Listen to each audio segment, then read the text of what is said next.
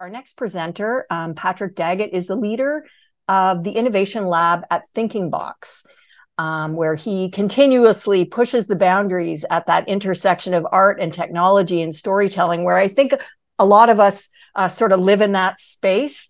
Patrick's vibrant energy and experience and creativity really enables him to create things that people take selfies in front of. That really captivates and engages audiences.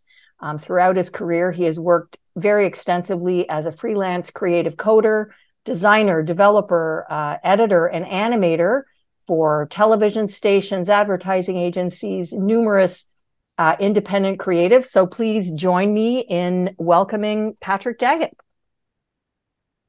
Hi, thanks so much for having me. I just wanted to start by saying it's a pleasure to be here and be hosted by you guys, and to have Thinking Box make the time for me to be here. So this has been great. So this is the Creative Technologist Playground, unleashing experiential magic and transforming creativity with AI. First I'm gonna introduce myself. We're gonna talk maybe a little bit about what creative technology is, and then we're gonna look at several ways in which AI is gonna help creative technologists create experiences that are magical and captivating, which is the goal for all of us who work in the field. I'd be remiss not to start by mentioning Thinking Box. We're a creative collective shaping the future of brands through craft and curiosity. I work on the digital production side of things, working mostly in experiential. And then just recently, like mentioned before, I'm leading the Innovations Lab. So just a little bit about myself. I started with an education in broadcast and then got my master's in digital media, kind of learned more of the technical side and how to program. And then I was immediately brought into the art world and started working kind of as a studio assistant for established new media artists. I developed and installed new works into art galleries, giving me a practical knowledge of installation into the galleries, as well as it introduced me into OpenGL shaders, generative animation, and projection in general, and then eventually into projection mapping. It also kind of like launched my own personal artistic practice, and I've been able to have interactive exhibitions in Europe, here in Toronto at Nuit Blanche, and all across the US. My work usually centers around computer vision and real-time graphics. I also enjoy, implicating the user in the creation process, which lends itself to my professional work as well, because we're always trying to get participants to make media inside of these installations. I initially started my professional career as a motion graphics designer and a VJ, and that led me towards projection mapping, which I worked on a freelance basis across North America for a few years. Now that I'm at Thinking Box, I work predominantly on experiential activations kind of all over the world, serving brands and artists that seek to make a lasting impact. My role at the Innovations Lab is to experiment with new technology and see how it best fits our existing practices and processes, and how we can innovate with new uses of technology around the studio and into our pitches. A little sample of my work here. We do everything from interactive basketball floors and video games, smart fridges, or even this one on the bottom left I wanted to include because it's so funny. It was during COVID, and they had a drive-in movie theater, and we were responsible for spraying blood all over people at a particularly gory moment in that piece. And here's a little sample of some of my artistic work. So usually I'm implicating the users into creating things using a mixture of technology and kind of repurposing it in a way that people may not have previously have expected the technology to be used. And I mean, obviously, the goal with all of that being said, and the goal of creative technologists is we're always looking to, share a poem, not necessarily a tech demo. So we need to, find solutions to tell these stories using technology, but then also see how they fold into natural expectations of people in the real world, and not really force the technology, let's say. Then the second job of a creative technologist is to actually create it. So there's a very hands-on process when we're creating these projects. We're physically building them, we're developing them and testing them and trying to find the edge cases to build something that's really robust. This is, true for anyone working in immersive experiences as well as in the art world. And then the last thing that we hopefully all do, whether it's on the side or part of our roles, is that we explore new tech and try and find use cases that are maybe a bit outside the box for that tech. And that's something that is closer to the art side. I think that artists are very good at, co-opting technologies and trying to use them in new ways that ask specific questions about how these technologies integrate into the natural world.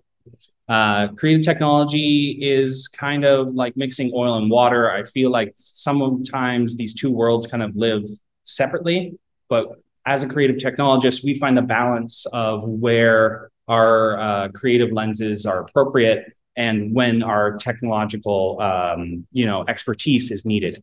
I personally find that people hire me to be a technologist and the creativity is on the afterthought. But hopefully it's still an asset to people when they hire a creative technologist to have someone who has a bit of a creative mind. I hope that AI will aid us in our roles by enhancing the amount of interactivity that we can put into our projects and improve the output of users' creations, making them more personal and more breathtaking. AI should also allow eventually creative technologists to concentrate less on the simple technicalities of a system and more on the conception and architecture and building valid prototypes. So now that we have talked about who I am and what creative technology is, I think everyone here is really here to hear about how AI can work its way into a creative technologist workflow. So let's start by taking a look at some of the traditional tools that are used in creative technology and see maybe some of the problems that are pretty common with these strategies and tools, some of the improvements that have recently happened in AI, and how those improvements are manifesting themselves into actual products that can solve these problems. I want to start with a quote. So we're stuck with technology when what we really want is just stuff that works. Douglas Adams wrote the Hitchhiker's Guide to the Galaxy. He's a British artist known for his satire and wit. The context of the quote can be understood in the context of his whole body of work, which often talks about frustrations that arise when humans are, frustrated with the complexities of technology. We surround ourselves with various gadgets and devices that promise more convenience and efficiency. However, the reality is that technology never lives up to this promise and leads to more frustrations. What people want is simply something that works without the glitches and technical details. So as creative technologists, I think that's a common challenge for us, is to make the barrier to entry into our works as low as possible and make the interaction, very natural. And hopefully AI will take a lot of these complexities out and deal with them in the background. In general, the common challenges with all of the tech that a creative tech uses from day to day boil down to questions of accuracy, responsiveness, and adaptability. The sensors we use are good within a specific scope, but when you ask them to deal with something that's novel, or maybe something that's in a different condition in which the system was built, a lot of our common strategies for object detection and motion tracking, even sensors for creative electronics, break down under these extreme conditions. We will go into specific examples for all of this, but in general, I think that, we'll see quite soon advancements in faster processing, allowing AI algorithms to optimize for efficient computations on specialized hardware like GPUs and TPUs, which are tensor processing units. These are very small and working their way into electronics as we speak, and they'll allow people to run these AI algorithms on edge devices in the field instead of having them out on the cloud and having to bring them all back. This faster processing will allow us to use large amounts of data and enable real-time or near real-time analysis and decision-making from AI. We also have parallel processing on modern hardware architectures. This allows multiple computations to be performed simultaneously more than ever before, and this will result in faster inference times and improved responsiveness for real-time applications. We've seen a large expansion of predictive models. AI is able to make predictions based on historical data and even capture data in real time to use it in the future. This enables proactive responses, which can reduce latency in real-time systems. And we'll see our small computers that, for creative technologists, they might be fitting it inside of a little booth or something, be able to do much more computation than even some of the larger computers that we have in our office today. That being said, another improvement we're going to see is on-device processing. AI models can be deployed, like I said, directly on edge devices, and we'll have them very, very portable. We can take them anywhere we want. Let's move on to some specifics here. So a lot of my work uses computer vision. Computer vision has some obvious limitations, right? There can be challenges for accurate object detection, lighting conditions such as low light, dramatic lighting, or odd shadows, strange object appearances like being printed on a t-shirt, illustrated, or maybe a knitted object, scale issues or distortions, even occlusions can completely throw off an object recognition system. These object recognition systems have very specific training as well, which leads to them to perform poorly on novel or unseen examples. If I'm training a model to recognize fruit and I show it a durian, and it's never been shown a durian, traditionally, these object recognition libraries have a very set dictionary of objects that they can detect. The time-consuming manual data annotation of said models really restricts these models from detecting things that they haven't been specifically trained on. There's been improvements in computer vision. The increased data availability allows for better training of the models, and something called zero-shot learning, where it learns rules in the abstract about certain objects, allow for modern computer vision models to actually detect new objects that they haven't even seen. Clip is really interesting. It's basically just a model where you can show it a picture and it'll tell you about everything inside of the picture. Our old strategy as creative technologists for this type of thing was something called YOLO. And YOLO has like a dictionary of maybe like 20 or 30 objects that it can recognize, where Clip has been trained with, what is it called? Let me look at my notes here. Reinforced learning, which allows them to gamify the detection process when training the model. And it's led to a model that can actually detect all images inside of or all objects inside of an image, whether it's been trained on them or not. So where something like YOLO is very fast and at the moment is the best model to use for real-time object detection, things like Clip actually expand that and allow us to get way more accurate results. Now, things like Clip and Segment Anything, which is an extension of Clip that allow you to draw masks around these objects that have been detected, can now be embedded directly onto hardware like the Oak D camera. The Oak D camera, which you can see at the top of the slide, has an embedded TPU where you can actually load computer vision models directly onto the webcam. And just by connecting it via USB, which you would do always anyways with a webcam, you can return the results of the computer vision model directly over something like OSC into your system. So now you could take something like this, hook it up to a very low-powered computer, like a Raspberry Pi, and run, a full, robust computer vision installation with just the hardware directly embedded into the camera. This is a great example. We used this this spring. We had a conference at South by Southwest, and we built this project called the Altar. You could put any object inside of the bowl. It would take a picture of it. We'd use Clip to get a very detailed description of what the object was, what kind of textures were in it, maybe even if it had a resemblance to a specific artistic style.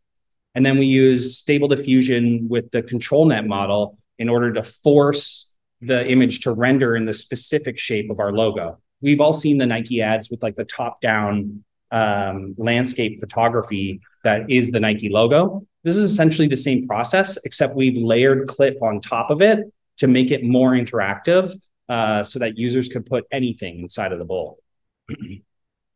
When it comes to creative electronics, lots of the limitations are, there's noise, floating calibrations, and environmental anomalies. Soon we'll have AI-powered signal processing that can help distinguish signals from noise, and these will be embedded directly onto the hardware.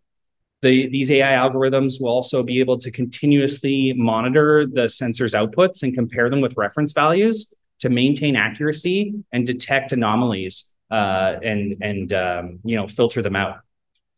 The picture on the top of this slide is a project from Benjamin Kabe. It's called AI Knows. And the reason I put it in here is because a lot of what we're going to see with hardware sensors and AI has to do with sensor fusion. A lot of creative technology uses sensors, but they use the sensors in a silo. They just get the data directly from the sensor, and they're not using data from multiple sensors simultaneously. We can use AI to build models that have been trained on multiple sensors data simultaneously. This combination of the data linked to a time code allows these models to detect things that a single sensor would not be able to detect. Benjamin Kabe's AI Nose combines 2 gas sensors and a temperature sensor to make an artificial nose. This Arduino project can classify various types of hard liquor, coffee, and other strong-smelling liquids with an extreme amount of accuracy that would not be possible without the developments in sensor fusion that are powered with AI. At the bottom here, I just wanted to have a shout out to the Nano 33 BLE Sense. This is a great board that can run TensorFlow Lite. You can load your own models onto it. You can even train them directly from it. It's also a great little board if you want to add these sensors to your project on a Raspberry Pi or any other computer. You could just plug it in over USB. The board is battery powered. It can detect color, brightness, proximity, gesture. It has a digital microphone, motion sensor, vibration and orientation sensor, temperature, humidity, and pressure sensor. This thing is awesome if you're ever thinking about a sensor fusion type of solution for your creative technology projects. Oh man, my time is flying here. I have no time to talk to you guys. There's some improvements in motion capture. Some of the limitations for motion capture were that, you had a very specialized amount of hardware. There was processing time to get the data out of it. And there were also budget limitations. The stuff is super expensive. With improvements in this noise reduction, like I was talking about, as well as some improvements in detecting certain amounts of poses and being to extrapolate where bodies are moving as they're being occluded or moving through a space, has really allowed us to move the field of of motion capture forward in a way that completely eliminates the need for all of this specialized hardware. NVIDIA has a model called vid-to-vid Cameo. I'd recommend watching it. It basically shows how they can use AI to detect points on the face and do a complete motion capture without any need for specialized hardware or expensive motion capture setups. Move AI is the technology at the top, and it's the same type of idea, except it can do the full body. It uses open pose technology and a proprietary technology called Disguise. It can be used to do motion capture, but it also has a real-time element. So if you're looking to do full body real-time motion capture, that's definitely the way to go. I am just going to power through. Here are some new sensors and inputs for these systems that we'll be able to use now that basically allow for new methods of input into creative technology systems that we didn't have before. Here's our quote. I'm just skipping it. We have large language models. Stuff like ChatGPT is amazing. These allow people to use natural language as their input into the system. This used to be super limited in creative technology, and now people can say kind of like whatever they want, and it gets translated into data that we can use as a specific input into the system. This is amazing. People can even use other languages. It really enhances the accessibility of our projects. It's also able to produce subjective responses. You can see in the GIF above, someone types in, "Take me to the prettiest city in Rome." The system is able to come up with a subjective response of it being Rome and take them there, even though the input was kind of vague. And this is super powerful for building interactive systems. And then the last thing I want to say about building interactive systems with large language models is everyone who's at all interested in building systems with large language models should check out LangChain. LangChain is an open source library that provides developers with the necessary tools to create applications with large language models. You can build chains of commands, you can have it access private data, or even have it take on a specific personality when it's responding to people. This is a great way of limiting the scope, but adding specific domain knowledge into a large language model. Synthesized media will be a huge new type of input. I mean, at its very surface, we have things like Stable Diffusion. I know Adobe's sponsoring it. Firefly is great. Automatic 1111 is the open source alternative. Gives you things like loading custom models, things called LoRa's, which are specific plugins to render a specific person right into the model that it may not know of, as well as tools to do video. Even text to 3D is starting to come out of these diffusion models. And this will allow people to make assets for their games and for their interactive experiences with a much lower barrier to entry than it would have been to having to hire freelancers to do all this stuff just to get your prototype out. It's a really amazing time. There's also going to be new stories from familiar voices, projects like Nothing Forever, Drake's album Winter is Cold, or even the new South Park showrunner called Show One are all able to create media out of thin air, essentially, just using the data from the past episodes of this stuff.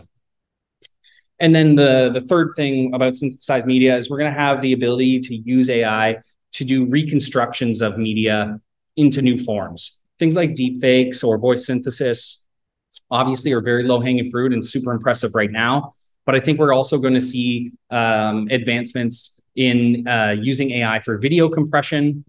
It's been proven that we can use AI to create video compression that has 10 times less bandwidth needs than even H.264. This real ESR GAN is another model that can be used to restore old SD material. So we'll see HD versions of stuff that we only have masters of on VHS, which is going to be really cool. We have real-time gaze detection and being able to like turn people. So in a real-time sense, you might have someone in a photo booth that's not quite looking where they're supposed to be. And we'll be able to adjust that with AI using the NVIDIA suite. I think you can already do that. And then obviously targeted rendering is huge for advertising. So we'll be able to build LoRa's for a specific product. Let's say it's a backpack or a specific brand of car. And then depending on where you're looking at the advertisement, it'll be able to be rendered into a context that makes sense to you where you're looking at the advertisements, which is very cool. The next thing that I want to talk about is we have gesture control. I know I'm over time. I'm going to try and go as fast as I can.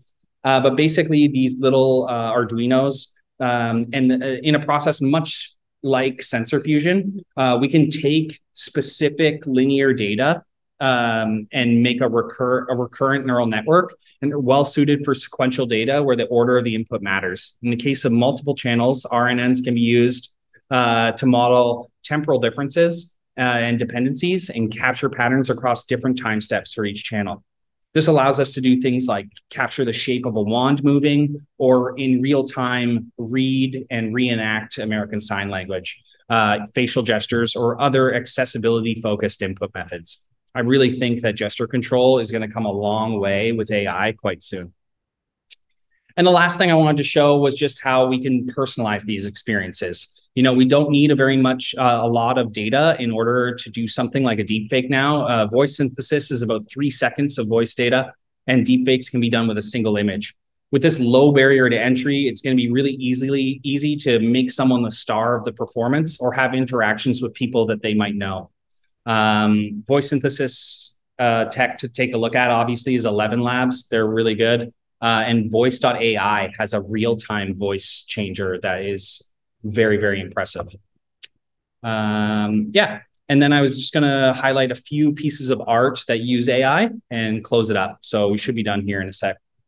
Rafik Anadol's Unsupervised basically takes all of the modern art at the MoMA and NYC, takes a big database of it, and makes and combines it so that we know which projects are related to each other. His pieces explore generated artworks that live in the negative space between existing artworks. So instead of using AI to create a copy of someone's artwork, he's using AI to explore artwork that hasn't existed before. And I think that that's really interesting. He also gives these all away as NFTs when you go and take a look at it. It's pretty neat. This is a project called Paragraphica by Bjorn Carmen, and he's basically using GPS data in order to fill out a Mad Libs description of the area where the picture was taken. And then he synthesizes these photos based on just the GPS data. And it's really interesting because it questions, the role of AI in creativity. The artwork really raises questions about the creative process and explores tension between traditional artistic methods and the technology-driven innovations that we seek to find as creative technologists. And the last one I wanted to just show you is called Behold These Glorious Times by Trevor Paglen. And it delves into the world of artificial intelligence and kind of highlights how these computers are learning how to see. It takes two different feeds of images, very personal photos and videos that have somehow found their way into these databases used to train computer vision. And then the second set of videos explores how the computer breaks it down into edges and patterns and tries to learn what we are as a species in a computational way. It's interesting because you start seeing things being categorized that are completely false. Like this guy on the top left doesn't look like a sheep to me, but for some reason, the system thinks that it is. It really poses questions about, yes, these labels seem to be accurate, but when they're not accurate, how are those mislabeled people and objects being affected by the political side of all of this training? And really, how are we to train fairly? I know I raced through a bunch of that stuff because I'm going long, but I just wanted to say that, Interpol reported that by 2026, 90% of online media will be generated in AI by some way. We have a unique situation as creative techs because we have first access to these tools. I really hope that this will push us more towards the roles of creative directors, and we'll be able to, collaborate at a higher level using these tools and just create better work. I'm so sorry that I've been speaking so fast. I saw myself go over 30 minutes and I've just been like racing. So maybe I'll just open it up for questions, and anything that I've skipped over or I was vague about, let's chat about it. All right. Thanks, Patrick. You actually have a couple more minutes. So oh, really? You're all good. You're good. But we're right on time. So okay, good. Wow, that was great. Very dense. I know. I'm sorry. Yeah, no, so much there. We do have some questions. I'm gonna dive in and see what we've got going. Please do post any questions that you have. I realize it was a lot going on there, so but please do post any questions that you have for Patrick in the chat. I'm just diving in there, and we'll start with the first question. I think this is a great question, and it's a very big one. How can creative technologists like yourself strike a balance between leveraging AI technologies, but also maintaining their kind of unique artistic vision in these immersive experiences and art installations? Like, how do you not get just very, I guess, lost in almost the enormity of this technology? Right. I think at its core, when we talk about the artistic side, art has always been, I think, in my opinion, about getting what's in here out here in my hands. And there is an enormity to it, right? Like you could have anything, especially when we're talking about something like Stable Diffusion. So I think, really taking pride in the process of prompting and making your prompts like more than just like, draw me a house on the street. Having the ability to curate and having taste going forwards will be the thing that people look for when they're hiring a person over AI. So our ability to pare down from the enormity is what will set us apart in the future when these tools are everywhere. I also think that there's some really cool stuff that artists should look at with Stable Diffusion. I mentioned LoRa's briefly. LoRa's initially were like, I need to like draw Patrick in Stable Diffusion. How do I do it? And then they would train a LoRa on me. And then in the prompt, they would say, draw Patrick. And as long as the LoRa file is there, it would know how to draw me. But the use case for LoRa's is actually much bigger. You can train a LoRa on an object. You can train it on an artistic style. And I would actually recommend that people who have a distinctive artistic style that they want to maintain, if they're not seeing it represented in the models and they would like to, train Allura on your artwork, because that will allow you to render things in your style. There's a great illustrator, I forget his name, but he did all of the illustrations for a board game called Dungeons and Degenerates. This illustrator suffered an injury that made it impossible for him to draw anymore. And they had trained Allura on his artistic style, and he was able to complete the series of games just using Stable Diffusion, and it was all within his style. So I think there's a lot of promise there for artists to be able to have these private files that they can plug into public models to express their own style using new technology. Yeah, I mean, again, there's so much there. We did have the first presentation today was all about prompts, and I think that's a really good inroad, is just getting comfortable with writing prompts. I think a lot of artists, especially those that come from more traditional fields, are a little bit intimidated by the technology. So I have a question here from Leslie, is asking, as a student, what do you recommend that they should focus their learning on? Again, it can be very overwhelming. So where do we start? I think right now, the low-hanging fruit and the two most powerful tools that we have in our hands today are large language models and Stable Diffusion. It depends on what kind of work you want to make. But if it's based on the written word or on storytelling, I think large language models have a lot of different use cases, especially with something like LangChain. But Stable Diffusion, I mean, the development of that has just skyrocketed this year. I would definitely, get a nice graphics card and just start goofing around with that. I think that has very immediate results. Also, just being able to train additions onto all of that stuff, being able to add your own domain knowledge into an LLM so that they know about private data, or being able to add your own image or different plugins for Stable Diffusion so you can express a style that no one else has. These are small skills that can be added on top of something that you're going to learn anyways that'll make a huge impact in differentiating yourself in the ocean of content that we're about to be swimming through. Yeah, I really appreciated the very last examples you were showing there. It was almost it's almost like the AI becomes material in the art. If you think about art is often about manipulating materials, right? And getting good at a particular sort of material manipulation. And I think creative technologists, we've often kind of manipulated code. But I love those last examples of just sort of taking a bit of a critical perspective on the AI as material itself. And I have a question here from Kirsten, who's asking, what are your thoughts about the importance of critical thinking applied to those outputs? Because as an artist, you're naturally a cultural critic.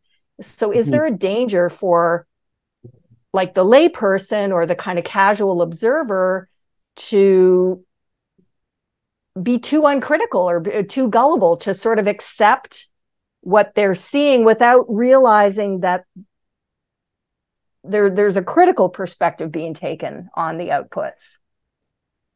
Yeah, I mean, I don't know. It's a hard question to ask because it's all about the context of it, right? Yeah. If I'm building a project for, I don't know, a credit card company, the context doesn't really, or the critical part doesn't matter as long as it's flashy and it makes people smile. But when we're making art, I think, that critical side is super important for anything that's not a technical feat. Painting was a technical feat until after the Renaissance. And then at that point, it became all about the critical theory and the idea behind it, right? So, to the layman, you always have this, you bring your uncle to the art gallery. He's like, I could paint that painting. That's a question of, of the ideas behind it. AI is not going to do that. Though that critical step is missing, right? I mean, you could ask ChatGPT to write something about your painting or whatever.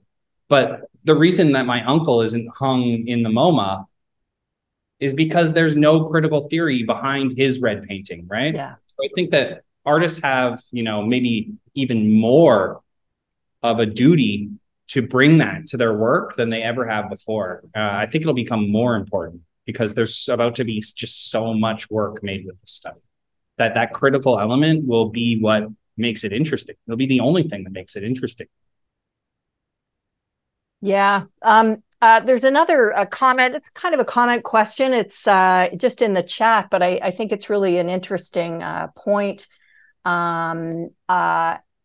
Rachel is just saying, can we talk a little bit about how AI might allow us to hear from new voices? So what might be the tools here where art becomes more accessible to people who weren't previously perhaps physically capable Right. of creating this kind of art?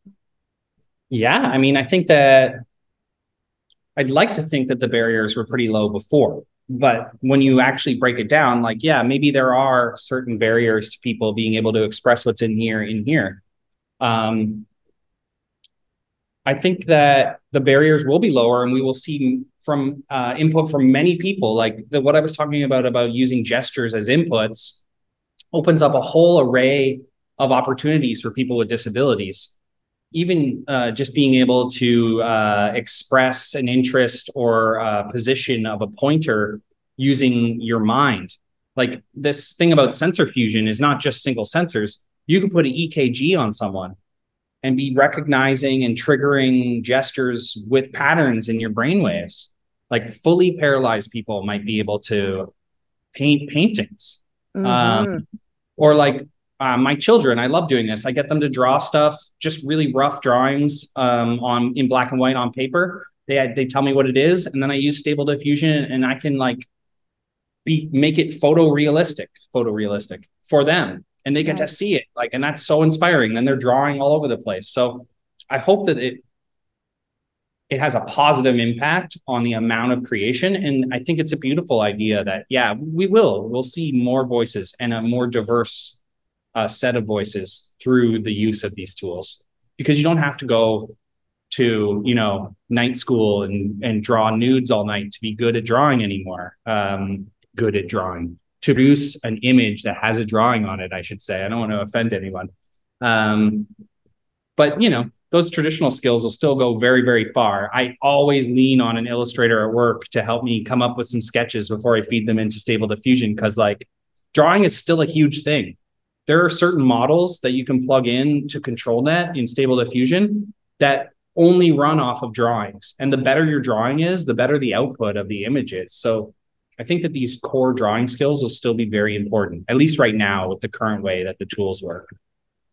Yeah, but it's interesting. I think I really agree with you. I think that there's a lot of potential there for people who weren't good at drawing to now perhaps be able to unlock their conceptual artistic potential that they might have been hesitant to attempt. Right. A couple of questions here. This is a big question, I would say, from Ken. As creators, consent, credit, compensation, being connected to raw data in those training models are really important topics that we haven't really found sort of satisfying resolutions in this current kind of AI gold rush. How do you anticipate these issues being addressed as this technology evolves? I think that there will be technological advancements where these models, and as they're being trained, will have attribution embedded into them. I think it's now possible, but maybe it's been designed in a way where that's been ignored. But it is possible to say, we used 0.76% of your artistic style in this image, and have that actually embedded in the file. So Facebook and Microsoft and a few other companies now, I forget the acronym, but they're coming up with basically a digital stamp that they embed into JPEGs that will show you the image's history and how it was edited and when AI touched it.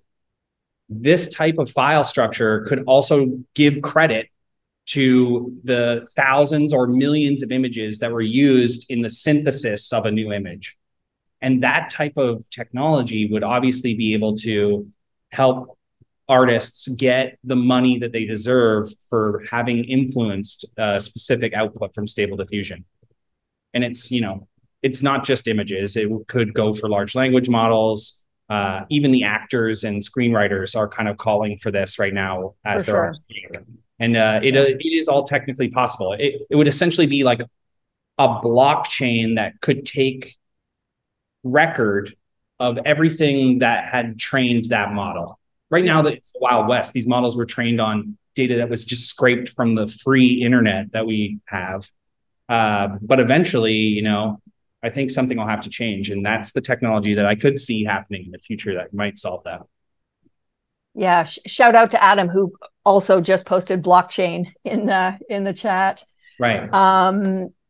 Just this really builds on what we were just talking. Vanessa is asking, you know, this is obviously it's a super interesting time to be alive right now, but Vanessa hasn't heard a lot on what we're doing to safely protect these technologies from bad actors. You know, someone could potentially use AI to copy your voice, pretend to be you for fraudulent purposes.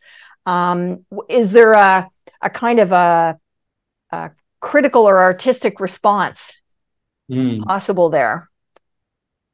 I mean, yeah, there's tons of stuff. I don't know if you know this, but on the dark web, there's this thing called Worm GPT that started getting sold like last week. And it's basically ChatGPT, you know, with all of the limits taken off of it, specialized in writing malware and doing all sorts of terrible stuff. I think with any technology, I mean, you can look at nuclear energy. Once the cat is out of the bag, it's up to us to decide how we're going to use it. I think there are quite quickly, there are steps that are being taken in order to kind of put some reins on this. I hope that it's not too late. Proof of personhood and these embedded file histories are going to go a long way when we're talking about image generation and deep fakes and all that kind of stuff.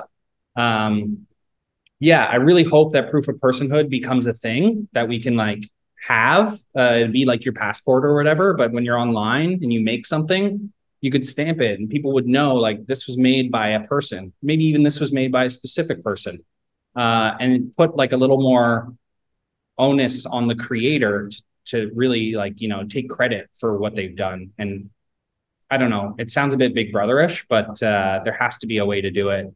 Maybe it's anonymous, but you know that it was made by a person or something. This type of tech will help a lot in that regard. Yeah, and I love too what you were saying about, you know, taking user inputs, and I think there's lots of potential to really sort of use this creative technology to educate the public on what's possible. I think a lot of people don't have a really good idea of exactly how fake a deep fake can be. So I think there's probably some opportunities there. Definitely. This is a very much a connected question as well. I think this will probably be our last question.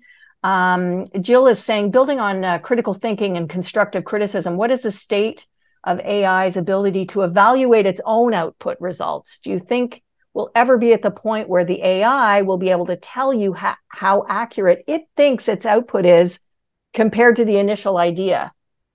Yeah, I mean, you're seeing it right now. That is exactly how Clip works.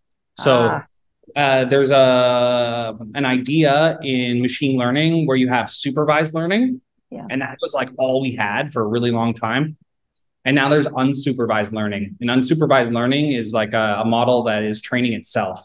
So even just generating a single image in Stable Diffusion, it works a lot like the physical process of drawing something from a real person. You hold your pencil up here and you kind of squint your eyes and you imagine an apple and you kind of put a few rough marks on the paper. And when you're squinting, it looks like an apple. And as you open your eyes, it looks less like an apple and you refine it. And then you squint less and you refine it. And eventually you get a picture of an apple. That's exactly what Stable Diffusion is doing. It's starting with a very blurry picture and it's just changing it randomly. And it has a mathematical way of looking at that data and telling it if when it changed it, did it get closer to the apple or further away? And it does that hundreds of thousands of times until you have a photorealistic apple. And so you're seeing the results of computers being able to do that right now. That is a core of how it works. It just starts blurry and refines itself against math that can prove whether it's better or worse than what it's referencing. Those references, when it's referencing, are what people should get paid for. When you're referencing my Apple, then a fraction of a penny goes into my account or something, you know? Yeah, perfect. Yeah. We're out of time for our Q&A, but thank you so much, Patrick. That was very dense. I'm definitely going to be watching that video back again. So much really, really cool and interesting stuff in there. So thank you. Thank you very much, Patrick. Thank you. It's been my pleasure.